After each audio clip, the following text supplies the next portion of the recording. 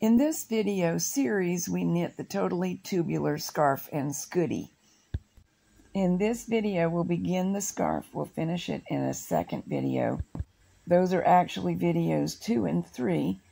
Video 1 was an overview and a discussion about the yarn. It's a soft number 5 yarn that I found at Walmart, and full details are in the other video. The version of the pattern we'll be knitting together today is the bulky version, so you'll need any bulky knitting machine that does have a river. Several other gauges will be included in the written pattern when it comes out in Country Knitting and Maine News and Views. One of the things that you will learn today is how to make these cute pom-poms, so you will need fun fur yarn for them. Gauge and stitch size were discussed in the overview and yarn video.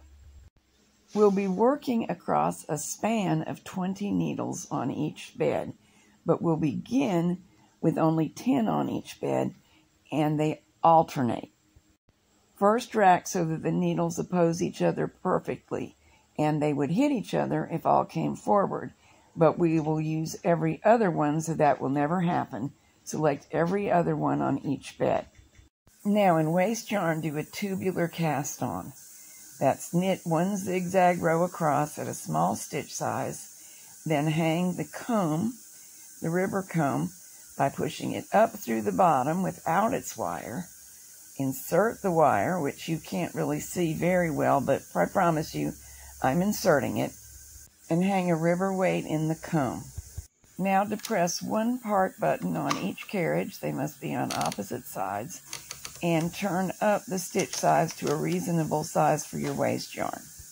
If you are using a Singer Studio, Toyota, or Elna bulky, it is probably the SR 155 or whatever it was called in the brand you have, and the instructions for this cast on begin on page 12 in the manual I was able to download. Begin in stockinette settings and knit across. Using every other needle, knit the zigzag row at stockinette settings, but a very small stitch size. Change the left set lever on the river carriage to 0 and knit across. The main bed will knit this time. Move the main carriage cam lever to this symbol that looks like a circle with a line through it and knit across, and this time the river will do the knitting. Return the main bed dial to the stockinette position and knit again. And by the way, this is the cast-on instructions if you're looking at the manual.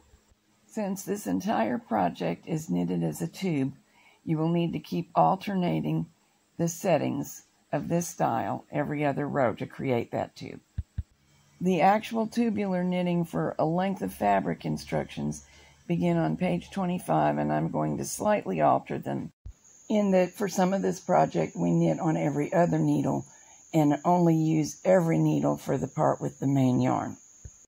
Now, whatever machine you're knitting on, knit a few rows of waste yarn as the machine is now set. These are tubular rows also, so keep on changing your dial, those who need to do that. Now, stop knitting with waste yarn, remove it, thread in the fun fur yarn, turn the stitch dial all the way up. Now we'll knit a few rows in fun fur. Only one bed has knitted the fur so far because of the tubular knitting. The next one is about to. Knit 16 passes with the carriage. That's actually 8 total rounds. When you see me pausing after every 2 rows, that's to reach under and pull the comb down. It really helps because even though there are weights on the knitting, the hairs in the fun fur like to hang up on the gate pegs and cause problems, and you can avoid those problems by taking a minute to tug down.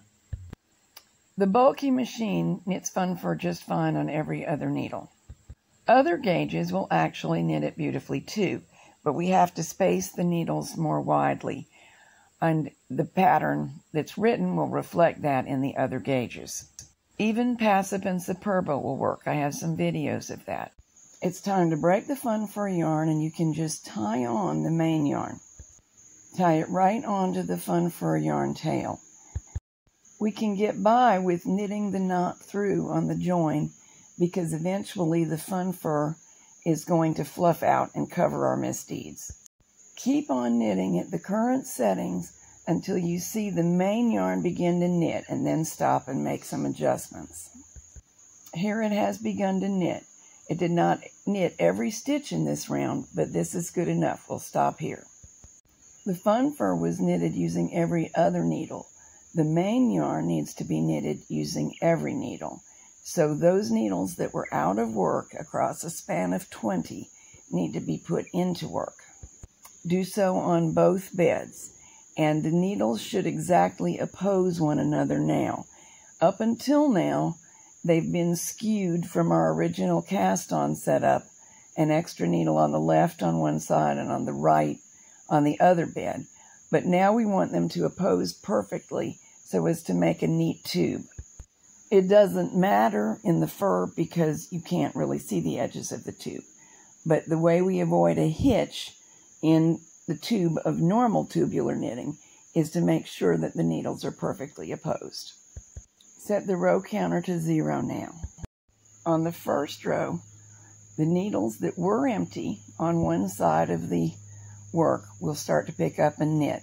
On the second row, the other side will pick up and knit. Do watch carefully to make sure this actually happens, because we are using about the heaviest yarn the machine will knit comfortably. The first few rows may feel very stiff, mine did, and you may find that you need to hang extra weights, which I'm doing right now. In addition to the ribber weights, I'm using one of these heavy forks on each side. These are from my book, Cool Tools and Cheap Tricks for Machine Knitters. That book contains instructions for making these, along with a lot of other tools and 2 free patterns. These heavy forks are one of the most useful tools I have ever owned. So I'm going to do something that I have never done before.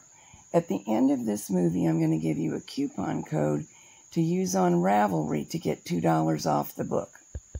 My books are always delivered by the Ravelry system, but normally I prefer to have you shop my website just because I'm able to put much more information on there about each book, so I want you to know exactly what you're getting and make sure it's right for you. In this case, however, please visit the site to get all that information, but then go to my Ravelry store because the coupons work much better from there. Here's the store name, and what I'll do is put a link to the store and a link to the listing itself for this book in the program notes so that you can find it if you want to. Okay, now back to knitting. You might possibly have to manually help a stitch knit off. Once the weights are correctly adjusted, you can keep on going. Now it's knitting smoothly and it's getting easier to do. Continue with the tubular knitting in the main yarn either until the skein runs out or until you get the scarf as long as you want. If it's been knitting well and you run into a bumpy spot, it's a signal that you should readjust the weight positions. That just happened to me, as you saw, but I adjusted the weights and knitted on until 244 appeared on the counter.